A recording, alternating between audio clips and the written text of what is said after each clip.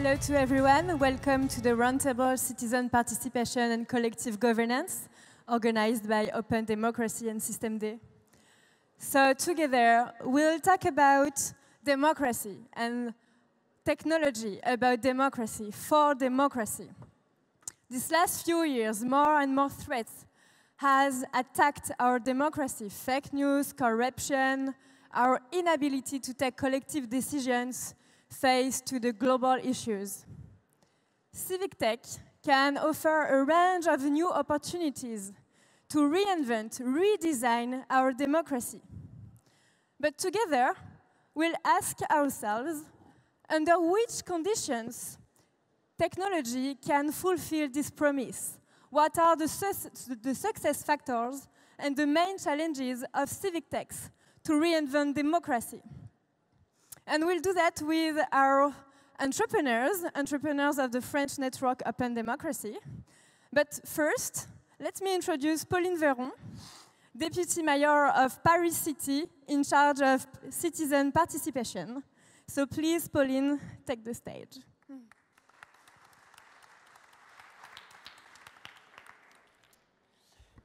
Bonjour à toutes et à tous. Je suis très heureuse de vous voir ici dans notre bel hôtel de ville pour débattre de ces questions de participation citoyenne à l'occasion de ce sommet GovTech. Je voudrais vraiment remercier tous les acteurs de la Civic Tech pour leur mobilisation et leur enthousiasme et pour l'organisation de cette table ronde, en particulier Démocratie ouverte et son incubateur Système. Alors nous le savons, les temps politiques ne sont pas faciles. Il y a une crise de la représentation démocratique. Nous pouvons le constater, que ce soit déjà depuis plusieurs années à travers un recul de la participation électorale dans certains endroits, avec la montée d'un certain nombre de populismes, et aussi une défiance vis-à-vis de la démocratie représentative, constat que nous sommes nombreux à partager. Et face à ce constat un peu douloureux, quand on voit aussi dans certains sondages, quand on voit notamment que les Français sont de plus en plus nombreux à nous dire que finalement un régime autoritaire pourrait être une solution comme une autre, on ne peut être qu'interrogé et inquiet. Et donc, à la fois avec les acteurs entrepreneurs sociaux qui sont ici, mais aussi nous, en tant qu'élus, bien sûr, nous devons réagir et nous mobiliser et essayer de reconnecter les citoyens, la société civile, avec ces institutions, avec le fonctionnement de la démocratie, si nous voulons que les choses s'améliorent. Alors, restaurer la confiance dans l'action publique, cela passe par une autre façon de faire de la politique, par une reconnexion avec les citoyens grâce à de nombreux outils qui existent et qui sont de plus en plus nombreux, notamment grâce au numérique. Et donc, c'est bien l'objet de la table ronde que vous allez avoir tout de suite.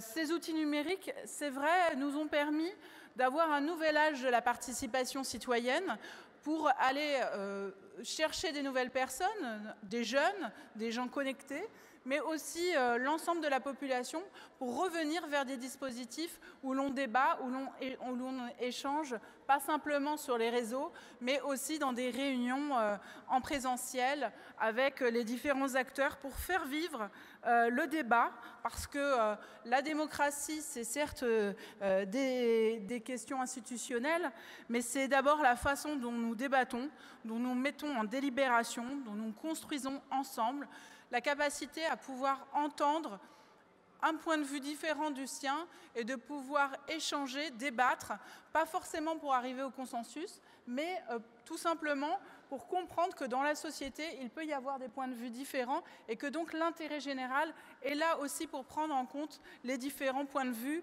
et arbitrer. Alors à Paris, depuis 2014, avec Anne Hidalgo, nous avons élaboré une ambitieuse politique de démocratie participative. Nous essayons de déployer un maximum d'outils pour permettre aux Parisiens de s'engager, de venir débattre, de venir échanger sur la politique municipale, sur l'avenir de leur ville.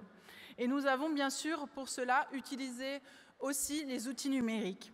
Alors je ne rentrerai pas dans le détail, mais juste pour que vous ayez une idée globale de ce que nous avons entrepris depuis 2014, je rappellerai que bien sûr nous avons un conseil parisien de la jeunesse et il y a des jeunes présents aujourd'hui à nos débats. Nous avons bien sûr des conseils de quartier, dans 123 conseils de quartier dans Paris, où les Parisiens peuvent débattre de l'avenir de leur quartier. Mais nous avons aussi créé un conseil des générations futures, avec des citoyens tirés au sort pour réfléchir à l'avenir et aux enjeux de demain à Paris. Nous avons une e-pétition qui permet aux citoyens de mettre à l'ordre du jour du conseil municipal des sujets qu'ils souhaitent voir débattre. Nous avons bien sûr un site id.paris qui est une plateforme de débat, une plateforme où nous faisons des consultations sur tous les sujets de la vie municipale. Nous avons aussi créé une carte citoyenne qui permet aux Parisiens, aujourd'hui ils sont plus de 200 000, d'avoir accès à des ateliers citoyens, à des événements municipaux, à pouvoir comprendre comment fonctionne la ville, comment fonctionnent les institutions et savoir comment y prendre leur part. Et puis bien sûr, nous avons mis en place un budget participatif de très grande ampleur, puisque 100 millions d'euros chaque année sont consacrés à ce budget participatif et nous avons plus de 200 000 votants, soit 10% de la population qui participe aux choix proposés par les Parisiens eux-mêmes. Et puis, au-delà de ce que nous pouvons mettre en œuvre, nous essayons de travailler le plus possible avec les représentants de la Civic Tech, avec les entrepreneurs de la Civic Tech. Ils ont des outils à nous proposer, nous élus, nous institutions. Nous essayons au maximum nous en servir. Notre plateforme de participation est bien sûr une plateforme qui est issue de la Civic Tech parisienne. Et au-delà de notre soutien aussi à travers des appels à projets, nous avons créé une halle civique, un civic hall à Paris, qui est animé et organisé par les acteurs notamment de la Civic Tech parisienne. Donc vous avez ici plusieurs représentants et qui a mis en place l'incubateur Système D, dont vous allez entendre parler. Donc voilà toutes ces actions, même si elles ont en vocation à encore plus prendre d'ampleur. Je crois que Paris s'est engagé depuis 4 ans pleinement dans ce renouveau démocratique, dans cette délibération nécessaire, dans un projet plus global de défense et d'amélioration de la démocratie, dans notre intérêt à tous. Et quand je vois à quel point ce sont des jeunes qui portent toutes ces initiatives de Civic Tech et de renouveau de la participation citoyenne, je pense que nous pouvons être optimistes. En tout cas, nous le devons et soyez sûrs que je serai toujours là pour échanger avec vous sur ces sujets et pour vous soutenir dans cette démarche. Merci beaucoup.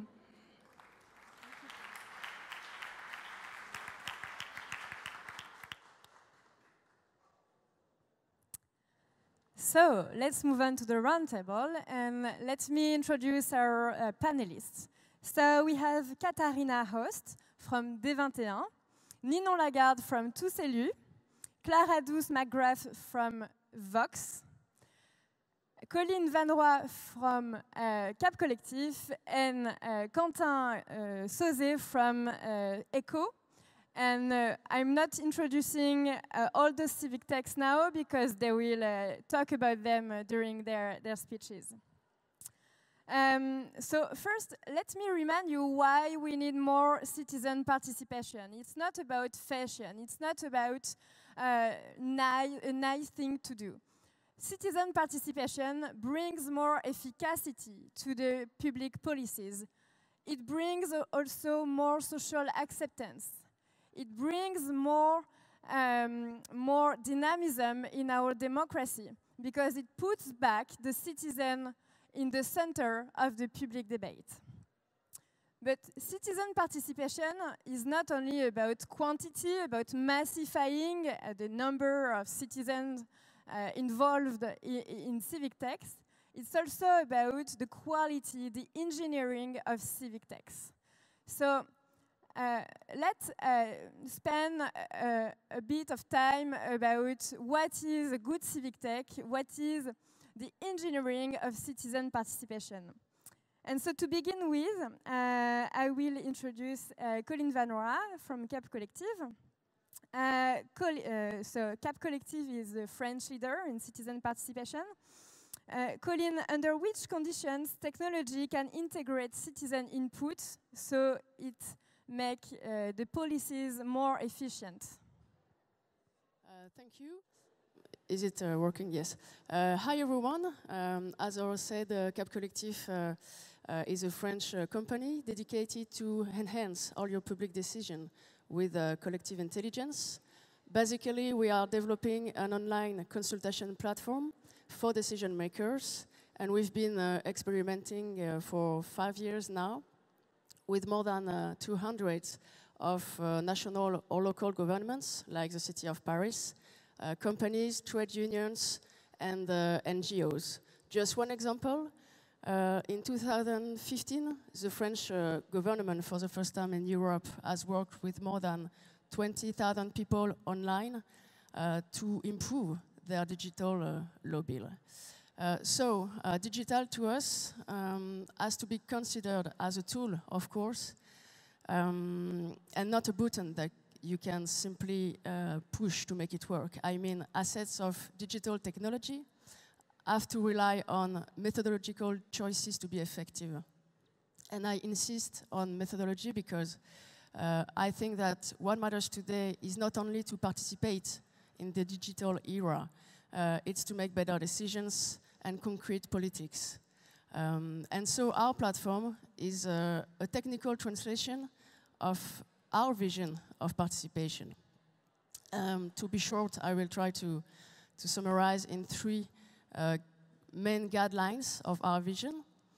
First, we seek to empower both the citizen and the politician by providing a tool for decision support. So our goal is not to create a citizen lobby, and as a consequence, we do not start from a blank page on the platform.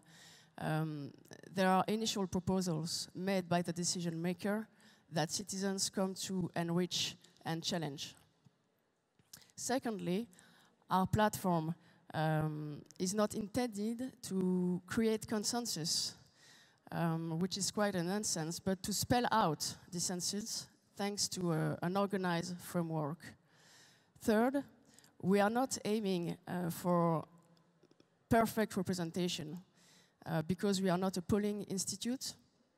What we are looking for is to collect diversity of opinions and to widen the usual circle of expert assessments and opinions, to give ourselves more chances to efficiently identify and qualify the needs and to bring more appropriate solutions.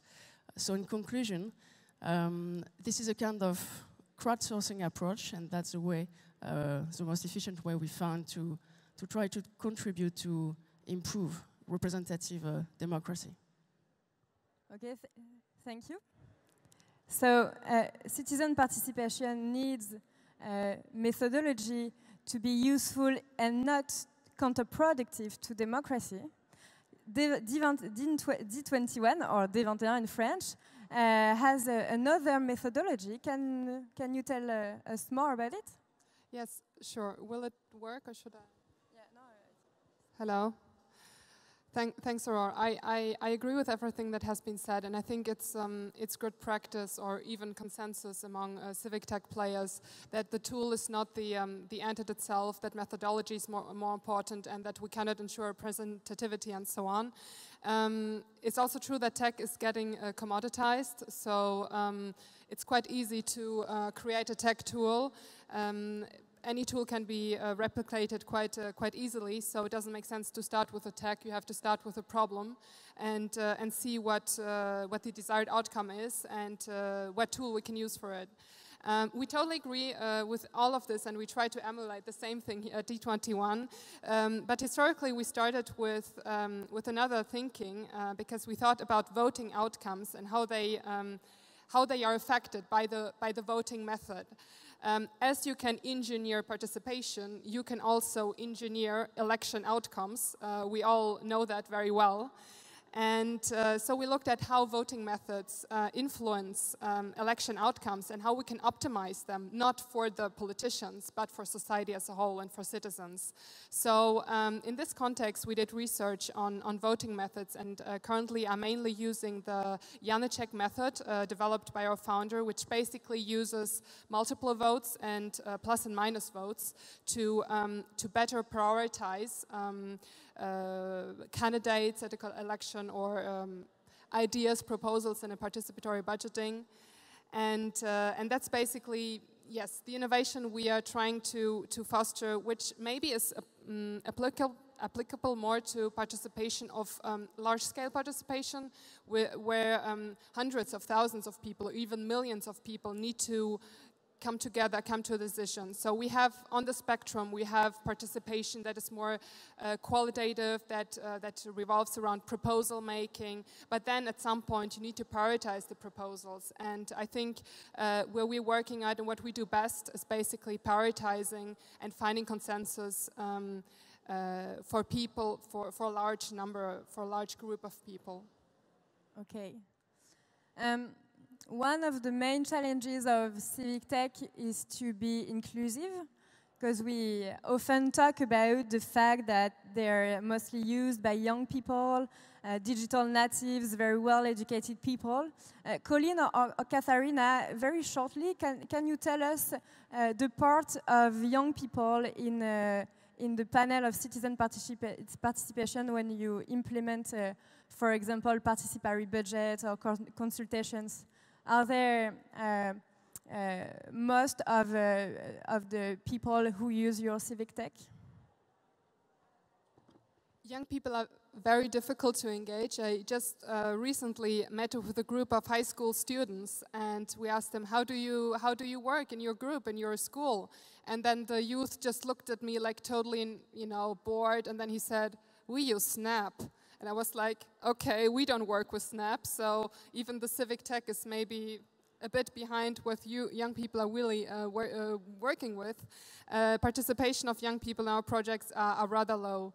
So that's a whole different story. But quickly to your question. So basically the on-the-ground thing we do through train the trainers, so we train volunteers, we train or paid facilitators, especially in developing countries. This is an approach that works very well. So basically, not only do you enable the young leaders of a country, of a local community, you also basically multiply your own forces, because it's always more difficult to have internal employees going on the ground than actually demultiplying your team.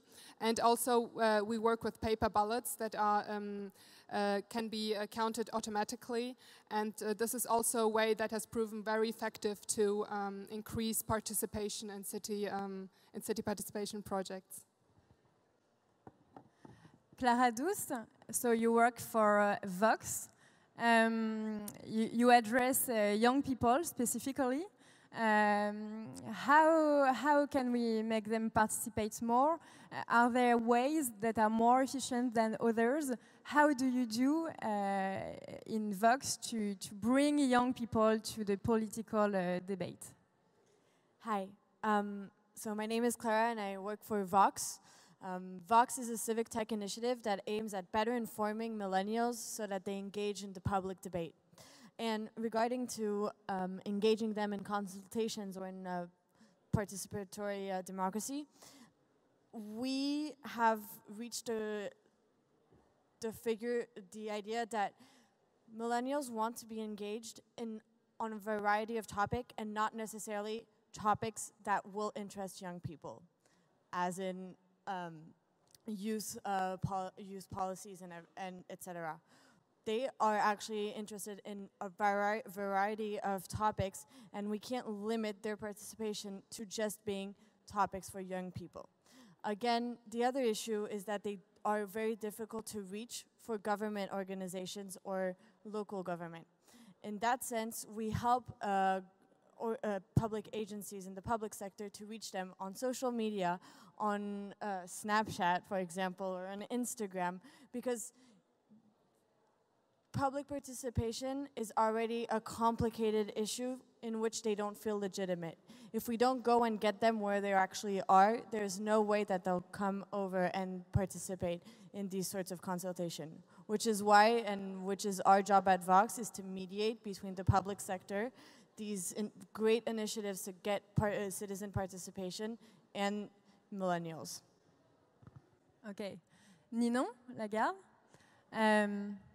Do you think young people don't participate because they think that their concerns are not taken into account, or that it's just a matter of communication channel?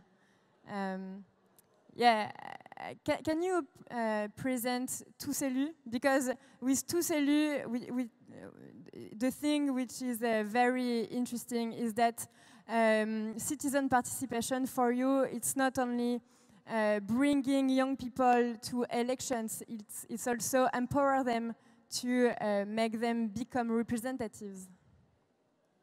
Thank you. Yes, exactly. That's a real good question. Why do young people don't vote, and how can we tackle these issues?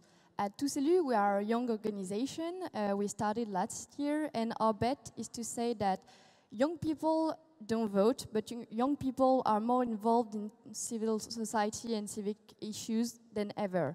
So how can we make the link between politics and young people involvement and engagement into society? We at Tous Élus think that people should feel like they could be candidates, that they could be politicians, and that should be something that is close to them. That's why we decided to offer free online training, civic education, in order to face to help young people to find the proper answer to how can I become a politician? Like concretely, how do I become a politician? Where do I register to be candidate for the local election in 2020? We are trying to face that challenge, which is to make real link between, okay, the young people are involved, they are part of a lot of organizations, they still protest, they still vote online for petition, etc., but they don't see the real impact of politics in their daily lives.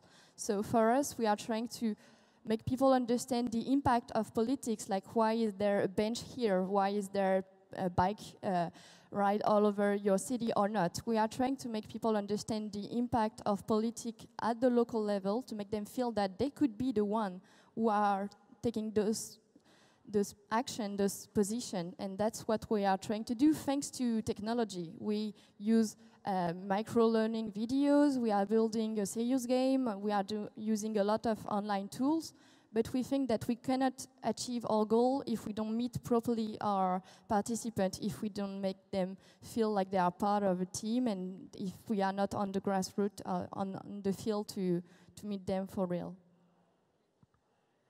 Clara? So what do you think about it? Do you think young people don't participate because they think their concerns are not taken into account, or that it's just a communication matter? I do agree that young people don't vote and don't participate because they don't feel they're taken into account. But on top of that, they don't participate because they don't feel legitimate enough. They don't feel like they have enough information to participate, which is an essential element of what we do at Voxe.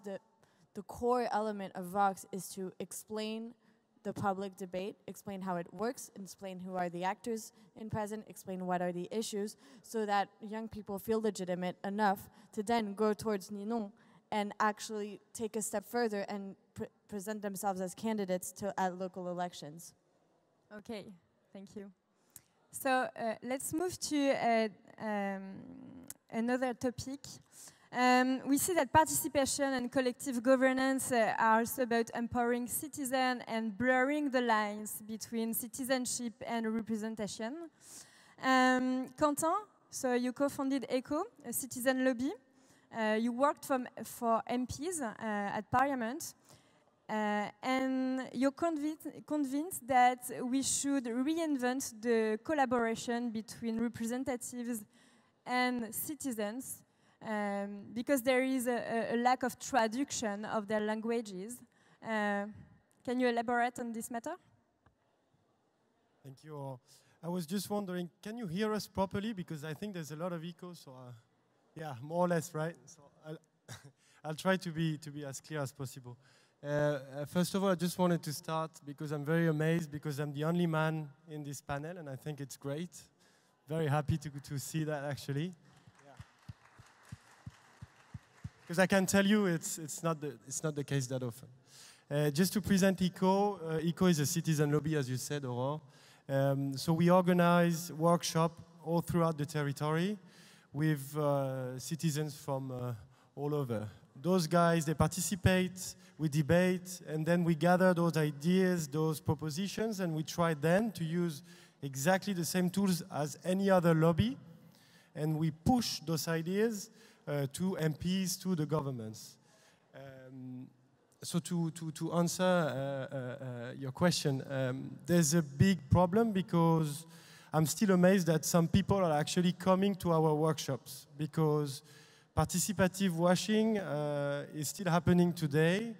There's a lot of meetings happening, a lot of public meetings where people come and they express their feelings, they express their ideas, and it ends up in a file somewhere in an office of a representative, and there's no effect. And I think that's exactly what we have to target. This missing link between all those tools, technical tools, and of course physical tools that we have to gather people, to help them to debate, and this missing link between this and the representative. And that's something that we're trying to address, to create this language, this link between those two worlds. I think too often, I was talking about that with some of my friends here.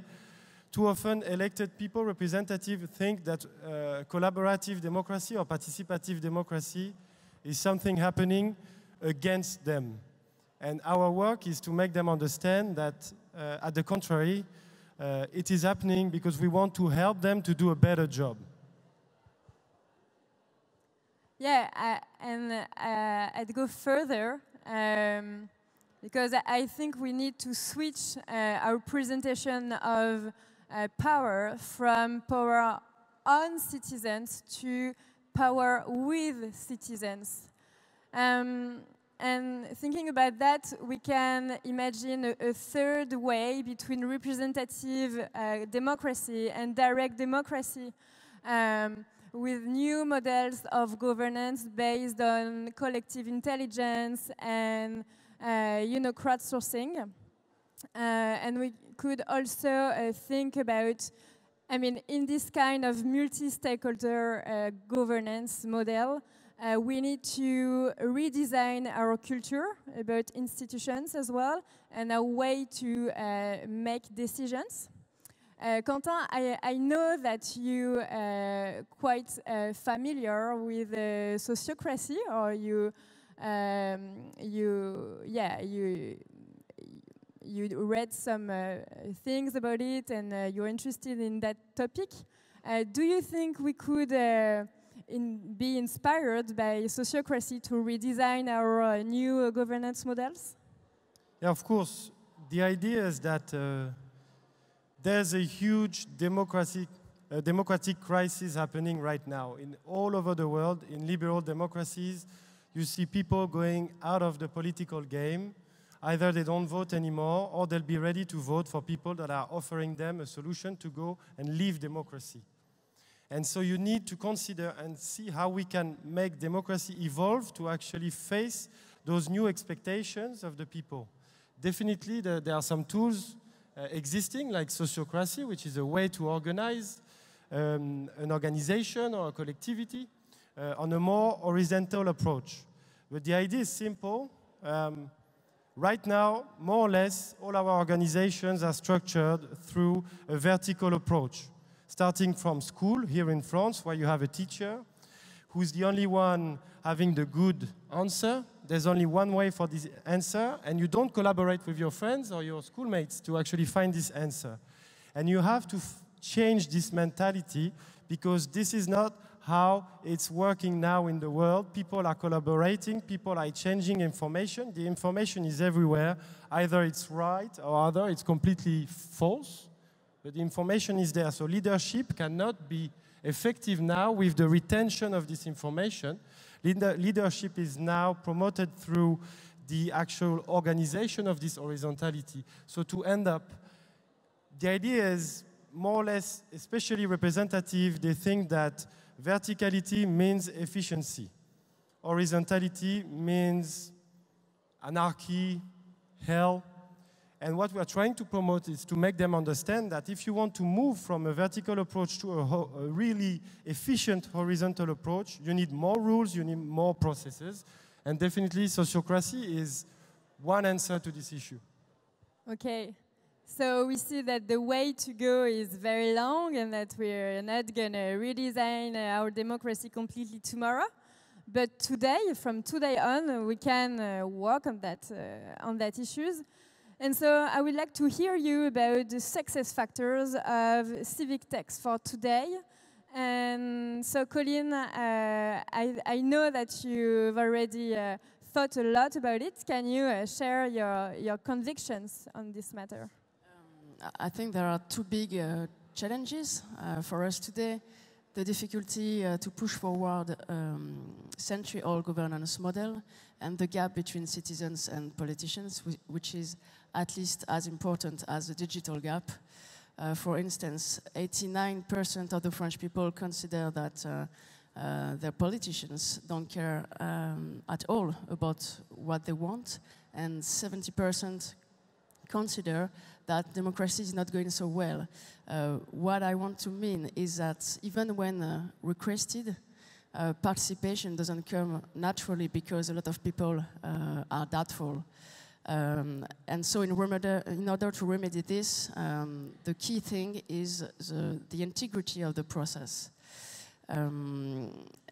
So I think there are three main elements to success this: a good decision maker, a good process, and a good communication.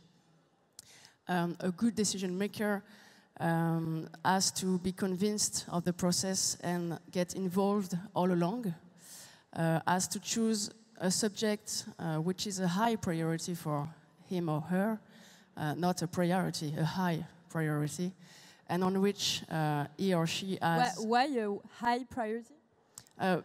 Because I have a lot of customers who want to try civic tech because they want to try to be an innovation. That's not a good start. And then they tell me that they want to start with something which doesn't really have importance for them. So it can't work like that, because if a subject is not important for you, that's just because it's not important for the citizens. So it's really a key point. Then you have to make commitments clear before the beginning of the consultation, knowing that a clear commitment is obviously not to say yes to everything or to everyone, but more to undertake their arbitrations at the end of the consultation. As for the process, it has to be transparent, of course. That's one of the assets of digital technology. The rules have to be the same for everyone. There can't be a parallel process with lobbies and experts on one hand and citizens on the other hand. Everyone can and have to contribute at the same place. Also, you have to promote free speech with no moderation prior to being online. And also, anonymity option is really important online. And also, you have to articulate face-to-face participation and digital participation instead of opposing the two, claiming that one is better than the other. It's quite a nonsense. And at least a good communication, it's obvious, because you can have the best process ever. If nobody knows it, it's quite useless, of course. And what is interesting to notice about those three elements, they only depend on decision makers' will. So it's a question of acculturation, of course. Yeah. Katharina, what do you think? Do you think representative don't trust citizens, and that it's for that reason that they do not consult them on high priorities? Yeah, yes, that's resounds with your first point about the right decision makers. So indeed, from our experience, and I'm sure it's not a representative sample, but it's what we live day to day.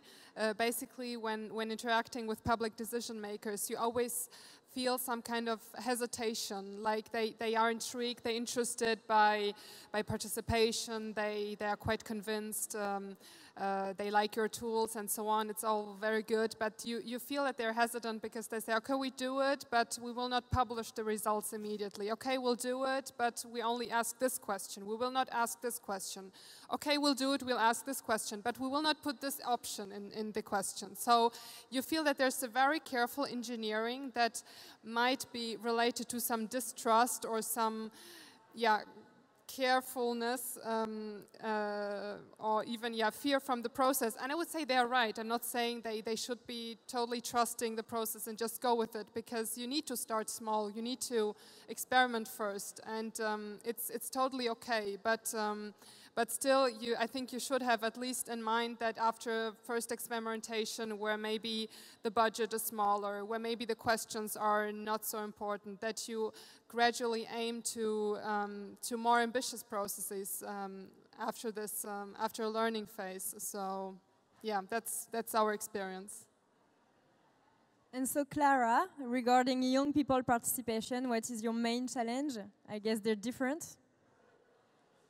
Well, some of the challenges are shared, and especially because we have a lot of our clients who come towards us in the case of consultations, wanting young people to participate in these consultations. And then I definitely agree with you, Coline, in the sense that when you are starting an initiative, a participation initiative, you have to think the communication as well as the global operation, because the communication is a key success factor. The other point, which is to me the biggest challenge, is that decision makers do not, because millennials do not participate much, they do not count on millennials participating at all, which is a big issue, because today it's 20% of the population, but it will soon be most of the voters and most of the people who will get these decision makers elected. So it's essential to include them and not just be happy because a couple of them participated, but actually have an aggressive campaign towards them to actually get their participation. So there's a need for a mind shift in that sense.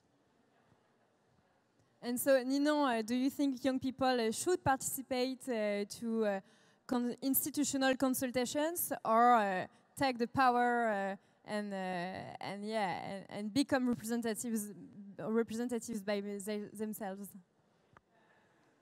I think young people should do both, of course. There is no participation is all doesn't mean anything, and nobody taking account about what is said. So let's be all elected and let's all be politicians. That's not the proper answer for that. But we think that making people feel like they have a real access to one of their rights, which is being elected as a politician, will also help them participate to those consultations, and they will understand that, okay, I'm a citizen like everyone else, and I can be elected, I can participate to civil participation, and I will be heard. And that's the most important thing, in fact. Let's be trying to be heard and to see that if I taking some time to fill in like a form online to participate or to attend to a meeting or a consultation online or offline, I want my time and my answer to be listened to and to see a real change after that. That's why I completely agree with you. All those participation, the real key is communication of the result after that, because otherwise I participate once and after I don't see any of my words and proposition into the results of the consultation, so next time I won't be there. Okay. Quentin, from a more global point of view, what is the main challenge for democratic innovation today to succeed in reloading democracy? How much time do I have for that? Not much, I'm sorry. Oh my God. Okay, so you'll have to stop me. I was thinking when you were talking about the young people and stuff that if I were a politician, I would definitely target the old people because we are in an aging country and the old people, they vote massively, and definitely there's something going on there. And I think somehow we'll have to target also all this massive public that old people represent. In terms of the democratic approach, the situation that we have, to me, is very frightening, I have to say. The democratic crisis is happening now, and we have to face it. The issue that we have in France is that the only tool where the citizens have the final word is the vote. So basically, you just ask citizens to show up. If they still consider that those guys are representing them, they vote every 5 years, every 6 years, depending on the elections, and that's it. So right now, if you look at our constitution and the institutions that we have no possibility to actually make sure that the participative approach will have an effect, that we are not relying on any representative decision or goodwill. And I think that's a big issue. Thanks to the new government, we have a constitutional reform coming, probably January next year, something like that. But the problem that we have with this constitutional reform is the approach itself, because what they've done is that they are producing a text, they're producing a constitution reform in their offices in the Élysée Palace, and then they'll push this text to the legislative body or to the citizens. And to me, and to most of the people involved in this ecosystem, that's definitely not what you are supposed to do if you want to make participation happening. You need to start from the bottom. You need to go all over the territory and ask the people what is happening with our democracy. How can we fix it? And then you can produce proposition ideas and then gather them into a constitutional reform, and maybe people will be interested in that reform. And definitely, I think that's something that we, citizens, NGOs, social enterprise, we have to target and we have to focus on. I know you want to stop me, and I'll stop there, Aurore, but I really want to insist on that point. I think it's very critical that we take the chance of this constitutional reform and try to activate all our communities to push and make the government understand that this is a critical point for our democracy. Yeah, thank you, Quentin, because that is the main challenge, I think, for civic tech, democratic innovation and democracy. And so definitely civic techs are tools that can improve our current system, but we need to completely redesign our institutions and political culture. And so that is a society matter and not only civic tech matter. So sorry, Aurore, let me just add a point there. The tools already exist. We don't need to invent them. There are countries all over the world using them. So it's just a matter of selecting them and decide which are the ones, like yours exactly, that could be used. So it's not a technical issue. It's not a problem of designing a new software. It's only a mentality issue and the problem to actually make the people's voice happening. Thank you. Just 2 words because we are running late. Okay, sorry, just 2 last words for public actors is mostly not to be afraid of the people, because as Quentin was saying, the tools already exist, okay. The initiatives already exist, and there is no way that hearing the people's voices will actually create an entire revolution. Okay. Thank you to all of you. You're amazing. Please continue to reinvent democracy, and thank you to our audience.